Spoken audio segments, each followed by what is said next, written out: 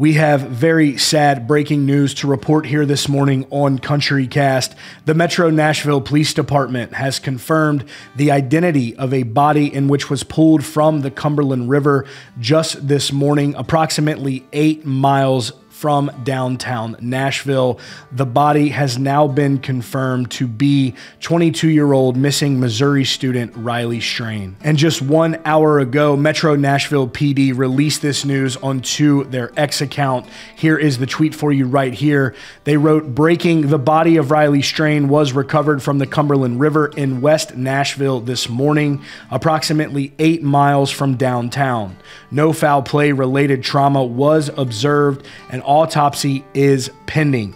And as you can see in that same thread, MNPD did hold a briefing this morning around 9:45 a.m. Chief John Drake of MNPD spoke with news reporters, answering questions, also detailing the location of Riley today and how he was located in the Cumberland River. And here is what Chief John Drake of MNPD had to say. Drake revealed that this morning around 7:28 a.m. Central Standard Time, we received a call from a worker at 61st Avenue at a company that runs the Cumberland River that had been searching for anything that would pop up on the river, especially looking for Riley Strain if he would surface here.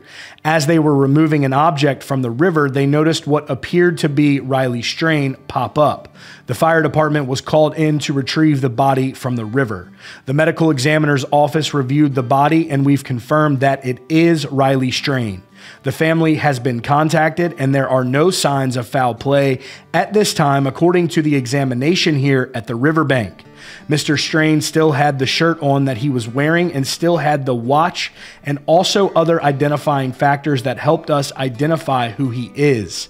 At this time, the family has been notified. There will be an autopsy more than likely sometime today, and we'll have a little bit further from that point. Again, after the initial examination today, police are still going on their initial theory that unfortunately, very tragically, Riley Strain fell into the river with no foul play indicated within this investigation. During the briefing, it does not appear that Chief Drake mentioned if the cell phone was also located on Riley's person. However, he was asked a very good follow-up question after giving the briefing. Chief John Drake was asked if there was any other evidence that could support the police's initial and ongoing theory that he fell into the river and there was no foul play involved into this investigation.